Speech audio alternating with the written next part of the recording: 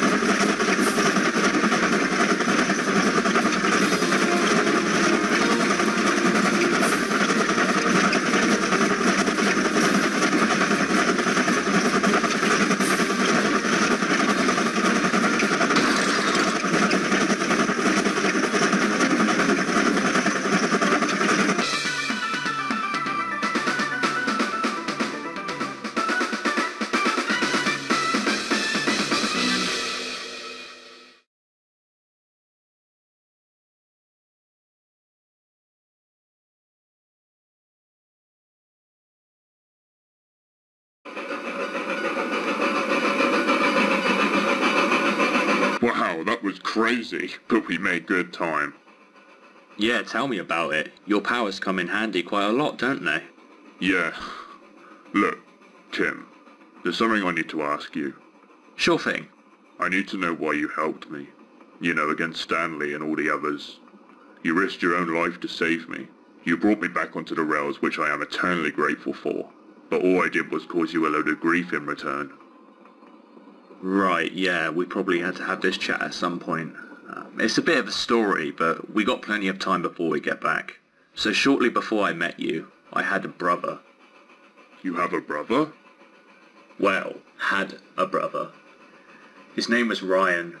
His dream and passion was rescuing abandoned and abused engines and other vehicles, even people as well.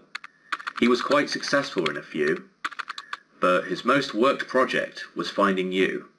For about a year, he was trying to find evidence and come up with theories about what happened to you after the closure of the Mid-Soda Railway. Until one day he ended up realising you was left there. So he got in his car and was on his way to save you. But even though there are many laws on drink driving, unfortunately, sometimes one slips through. His last wish in hospital, to me, was to find you and bring you back and bring you and Duke together again. Please, Smudger. Please live for him. I already am, brother. Don't worry. And I'm very sorry for your loss.